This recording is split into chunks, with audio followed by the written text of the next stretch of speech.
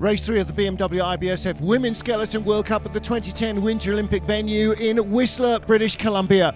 Kim Marmans of Belgium crashed out in the second heat of last year's season opener at Whistler, a track she felt set her season back on its heels. In the second heat, 5th place after leg 1, she was trying to overhaul fellow sliding teammate Anna Fernstadt of Germany, who returned to World Cup action. She did and took the lead. Lölling in the top 5 after the first heat. She too on target for a career best result here.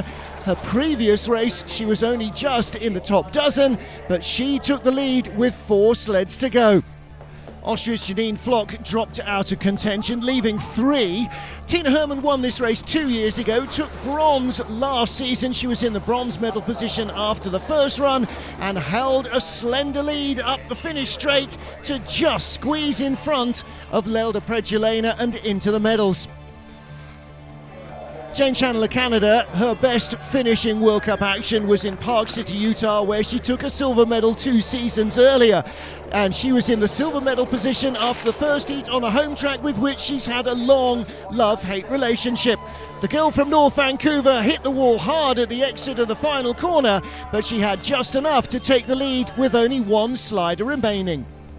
Bronze 2 years ago, silver last year. Jacqueline Lölling led after an impressively neat and tidy first heat, but the second came unravelled rapidly. Mistakes at every crucial point on the track somehow weren't enough to slow her down. She built her advantage in a wild-looking second heat, coming across the line after another big crush on the final wall to somehow win going away.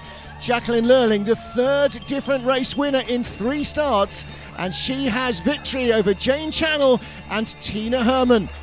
That gold medal gives her the lead of the World Cup standings as we head to her home track, Winterberg, next up.